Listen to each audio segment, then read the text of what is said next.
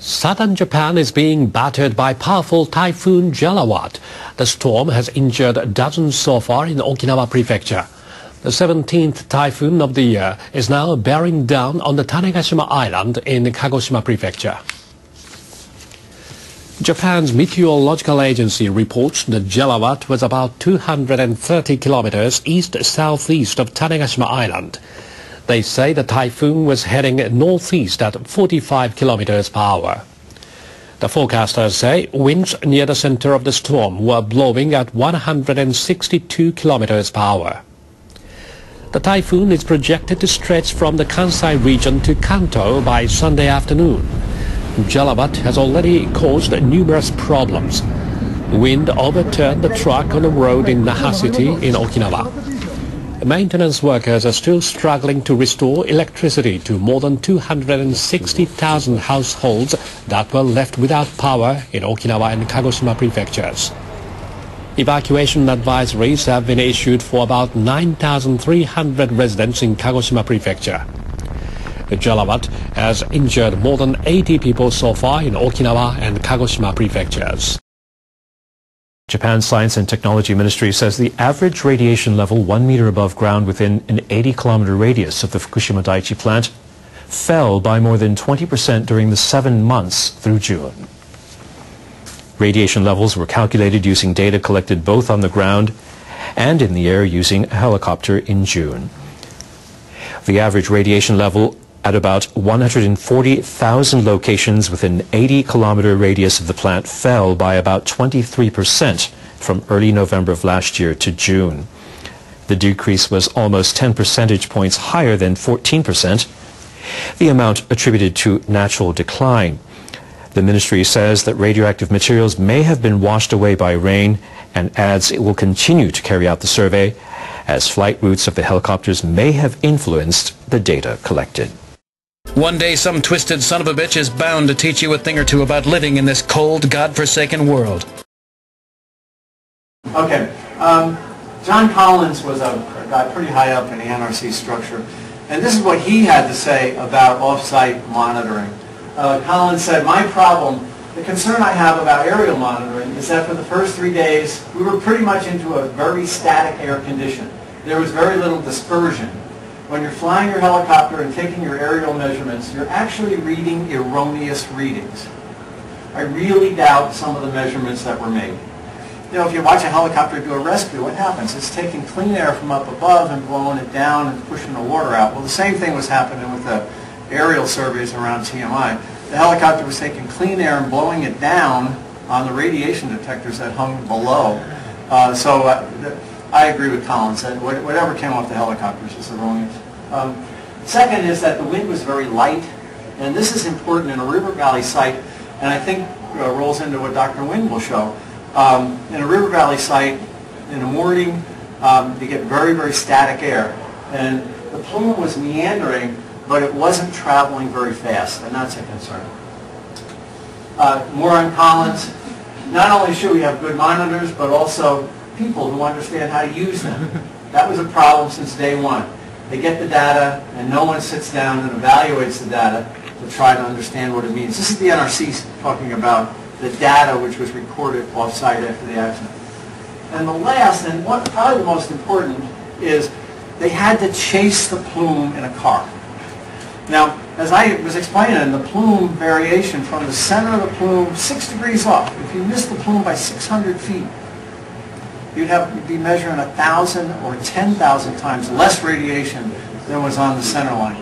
So when you hear of a person being exposed and, you know, the metallic taste, or there's some air loss issues or something like that, and perhaps the neighbor wasn't, well, the reason was that the dispersion of the plume was very narrow. And you could easily have a factor of 10,000, according to a Dr. Bergeiner, who's the meteorologist on the job. When you look just 600 feet off at a mile, it would be about 1,200 feet off at 2 miles. But again, the further out you go, you just have to move a couple hundred feet off the center of the plume to have a dramatic difference in the amount of radiation you see.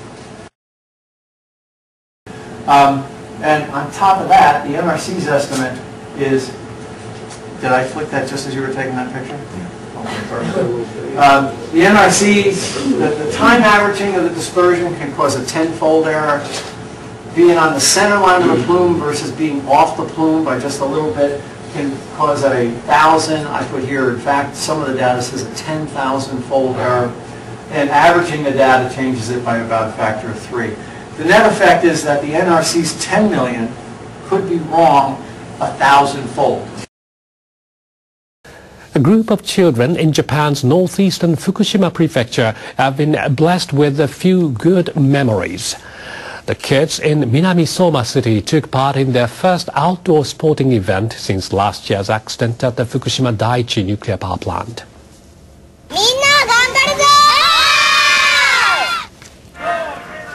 Until the end of September last year, Minosoma was included in an evacuation zone.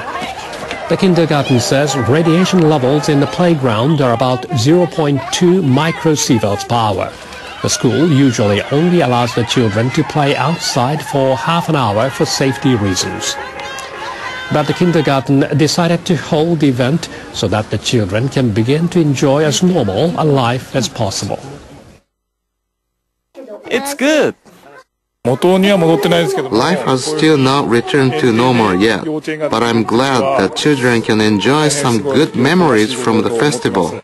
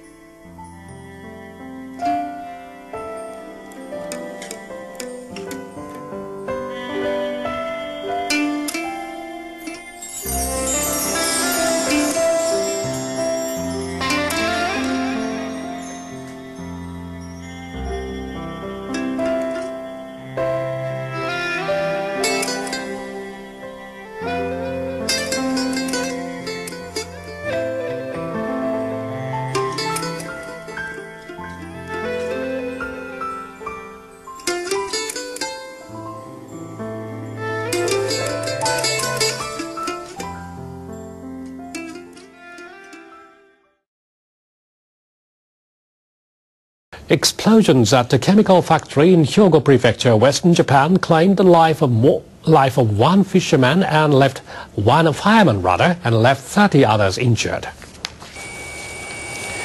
Firefighters in Himeji City responded to a call on Saturday afternoon after a fire suddenly broke out at the Nippon Shokubai chemical factory. Before they had a chance to extinguish the blaze, a huge explosion occurred. When I heard the blast, the doors of my house shook like an earthquake. One firefighter died in the blast, which also injured 18 firefighters, 10 factory workers and 2 police officers. Police say that after the first tank containing acrylic acid exploded, a second tank with the same chemical and a third containing toluene acid also exploded. Firefighters worked for 8 hours to finally bring the blaze under control. Authorities are investigating the cause of the fire.